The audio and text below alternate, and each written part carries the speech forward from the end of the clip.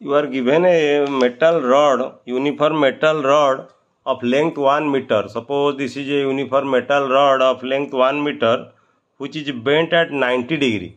You have a bent of this rod at 90 degree so as to they form two arms. This is one arm and this is another arm of equal length. That means this length is half meter and this length is also half meter.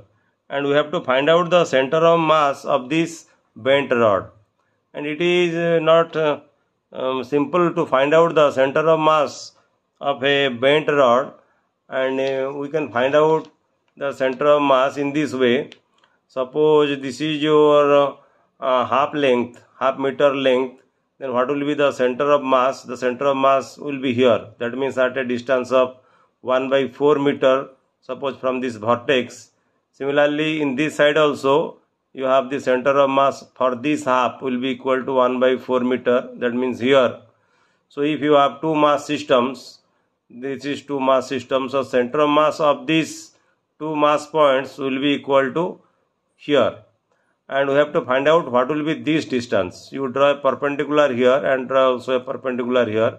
And this distance from the vertex will be equal to 1/8 meter, and this will be also 1/8 meter. So what will be this distance? Applying Pythagoras theorem, the d will be equal to 1/8 square plus 1/8 square. So this will be equal to 1/4 root 2. 1/4 root 2 meter from this vertex. So the center of mass of a uniform rod of length 1 meter, if it is bent at 90 degree to form two arms of equal length, then the center of mass of the bent rod will be on the bisector of the angle 1/4 root 2 meter from this vertex.